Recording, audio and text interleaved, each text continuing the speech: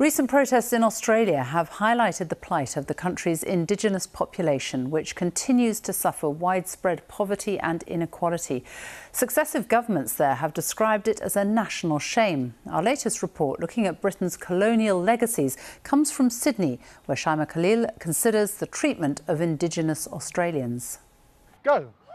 Oh, good boy. It's not far from where he grew up, but a far cry from Keenan Mundine's own childhood. That's where the incident happened with my friend TJ. Taken into care aged 6, Keenan was locked up in juvenile detention for the first time at 14 for theft.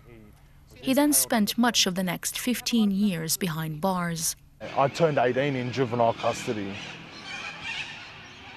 Yeah, I remember that. You just want to be around your family. You just want to be loved.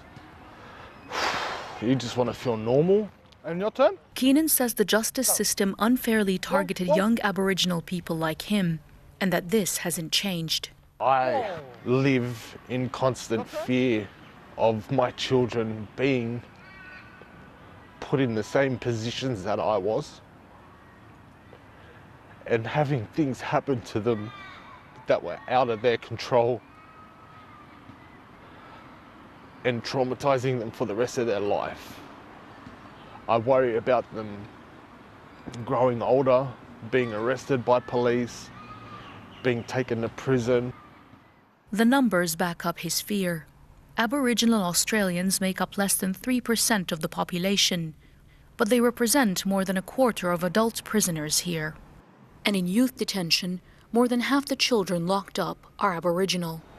Indigenous Australians are the most incarcerated people in the world. If you're a teenage Aboriginal boy, you're more likely to go to jail than to go to university. And once you're inside the justice system, it's very hard to get out. These are depressing realities, and they have their roots in Australia's colonial past. Massacres and the jailing of Indigenous Australians enabled British settlement here from the late 18th century. Police played a big part in that, also forcing people off their land. White missionaries have come among the coloured Aboriginals and are doing noble work in saving the blacks from themselves. And right up to the 1970s, police took part in the removal of huge numbers of Indigenous children from their homes to be adopted by white families or put in institutions. The darkness of ignorance has been banished by the bright light of faith. This is not in the past for us. We feel the impact and the legacy of colonisation every single day in the over-policing of our people, in the systemic discrimination that still exists from police interaction through to the courts, through to sentences in prison, being denied bail, ending up in prison on remand, through to black deaths in custody.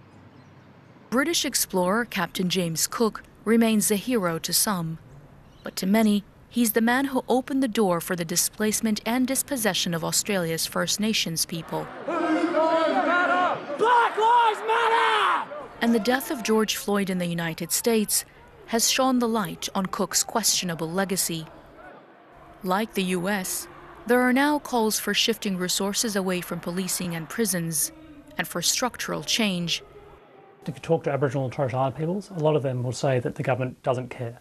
I would say that governments do care. They spend a lot of money and a lot of effort trying to make things better. The problem is they don't try hard enough to change the way they do business. So if you start all the way back from when the British first arrived in Australia, the governments in Australia have never treated Aboriginal and Torres Strait Islander peoples as distinct political communities who are entitled to make decisions over their own lives. If we did that and we listened to the Aboriginal people, then we may see improvement in these numbers. Some projects trying a community approach to justice are getting government funding, though Keenan's small charity that tries to keep young people away from prison relies heavily on donations.